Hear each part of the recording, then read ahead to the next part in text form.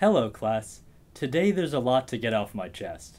Specifically, we're talking about my chest. I have a Pectus Excavatum. It's a medical condition, not a Harry Potter spell. What happened, I don't know if you can tell, but my rib cage ended up caving inward because it inherited my personality. This condition, it develops during puberty, and so I didn't realize I had it until there's this swim unit in my high school gym class where we all have our shirts off. And kids just kept making fun of my weird chest until I told the doctor about it. And the doctor's like, yeah, they're right. I just have to thank my bullies for their good work. I'm Ben Miller, a scientist who's researched in half a dozen academic labs.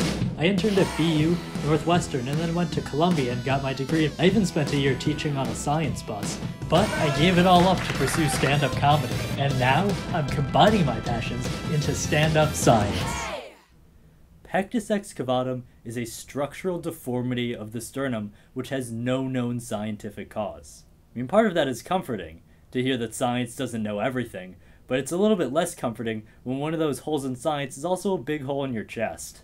The cross-section of my chest looks like a deflated balloon, which is fitting because I wasn't able to successfully inflate a balloon until my 18th birthday. You know, my wish would have been a normal chest if I'd ever been able to blow out the candles.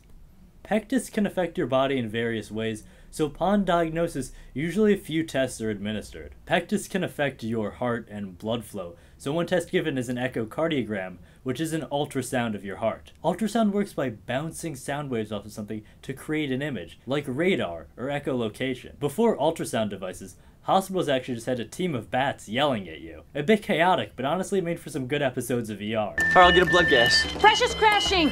What the hell is going on? It's sort of fitting though, because bats love caves and my chest is extremely caved in.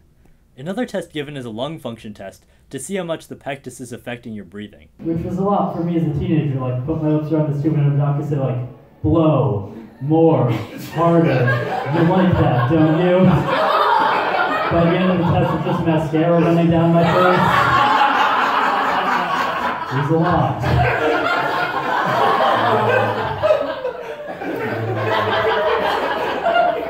But I didn't need to get surgery for my pectus because it wasn't affecting my heart, and I was at 70% of normal lung capacity, which is just barely a passing grade in breathing. I like to think of it as honorary asthma. It's not all bad though, sometimes I think it's sort of kinky. I mean, 70% of normal lung capacity, it's like I'm choking myself a little bit all the time. If surgery is necessary, there are two procedures that are generally performed. The more modern procedure is called the Nuss. It involves making two incisions on the side of the ribcage and sliding a metal bar behind that slowly pushes your sternum forward over the course of years. The older surgery is called the Ravitch. It involves breaking every single one of your ribs and moving the bones forward. I know, it's a bit intense. It sounds less like a medical procedure and more like the lyrics to a metal song. Like, we shall break the cage of your chest and free your bones from their prison!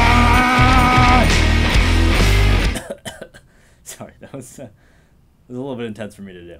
It's going from a piece of metal in your chest to just pure metal song. Those are the range of pectus procedures. If you get the surgery though, there's a 5% chance that it can fall back in, which is terrifying. There isn't really any other surgery that works like that. Like if you get a heart transplant, there isn't a 5% chance you can just end up with your old heart again. There also exists a condition called Pectus carinatum, where the ribcage protrudes outwards. Which makes sense, there has to be sort of like a yin to my yang, or a ya-out to my ya-in. Honestly, this condition sounds so cool to me. You always have like a puffed out chest, and you can be constantly asserting dominance, which is something I'm told that I never do. They're always like, Ben, you need to be more dominant. I'm like, okay, I'll listen to whatever you say.